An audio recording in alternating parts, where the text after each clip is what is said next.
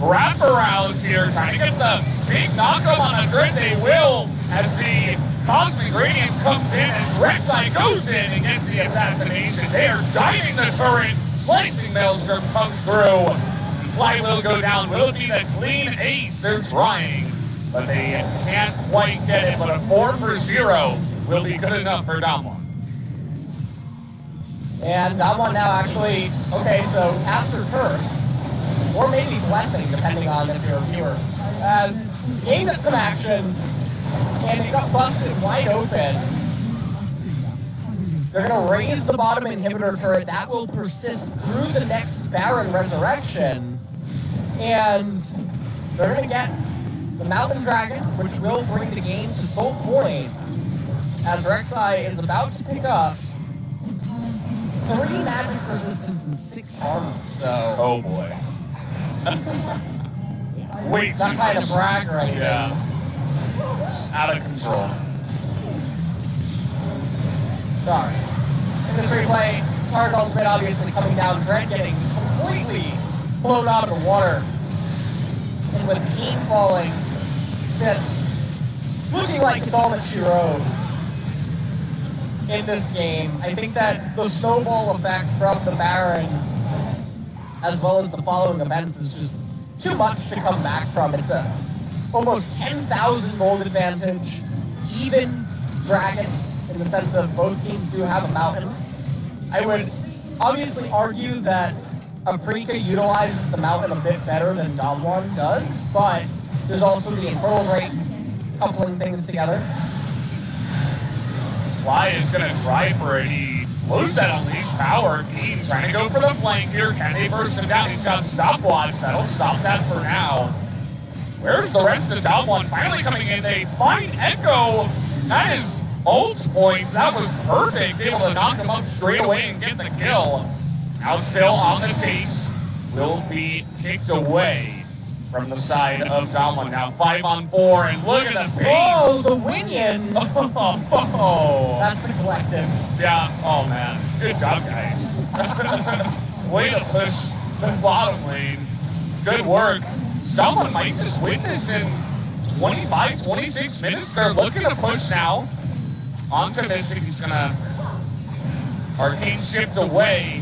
As they do have a nice push in here with the super minion coming in to help out. All they gotta do is target that Nexus, but we have Nuclear who's gonna snipe down Keen. And one last slicing Maelstrom for the boys, as they will pick up this win quite easily, 13-0.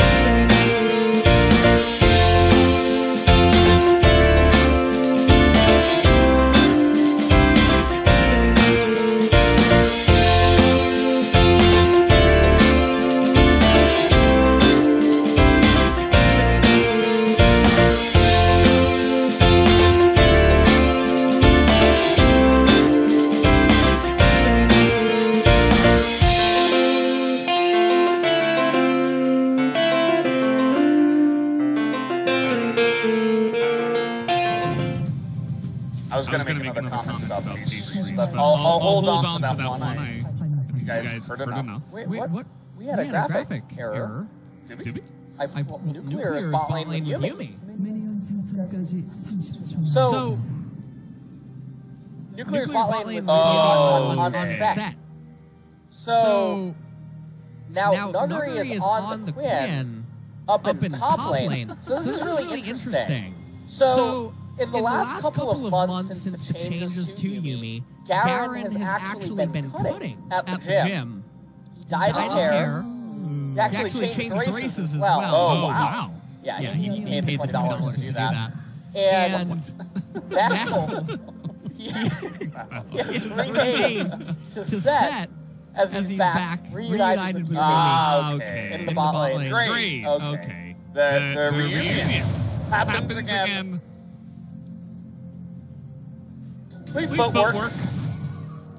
It's gonna be nice for Stain in the bottom lane as a melee AD carry. I'm not sure about this one against a Callista. Yeah, and also Keen with the fleet footwork up there against Nuggery on the Ignite Electrocute Quinn. This lane is going to be a Nightmare Spirit trying to set things off right. With a level 2 Sin game. I love what Quinn does there. Goes in and autos, pulls them back. The melee minions so that the gank can't exactly get off here. So he's just going to go straight in, and he's spotted on a ward immediately. So Damwon has so much information right now. And Canyon just doing red into blue as Oi actually going over and trying to just annoy a little bit. What is going on? Prob's going to be taken by Spirit now as well. Oh, wait. Oh. Found a snack in the jungle. Can Oi reset the patient? Oh, keep running. Oh. Did not manage to actually get it. Not sure if it means for us. Still made Spirit spend so much time.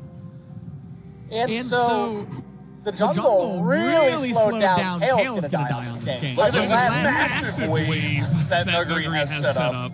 And the weird thing here is if you're Keen, you can't even auto the opponent. You will take way too much damage from the minions. And with the aftershock, is going to get out on the backside. He's got one CS, and he's gonna miss.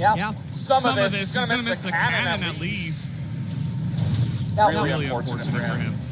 Interestingly, they can't do a repeat game because but this is just already a massive victory for Damwon. 20 call stacks. That was the real question about this. Respect set to come down here because an AD carry that can harass you out and then the AD support might die. Very strange thing to say, but take a look at this again. Remember, I said you can't really auto the Sejuani because if you do, all of those spellcaster minions will just start softening them up to get a higher chance because you're part. Now, the thing that I'm questioning downward, you're on field, Red Bot's still available, and a Yumi with heal, exhaust, and teleport, and for some reason, is playing so careful despite set sustain.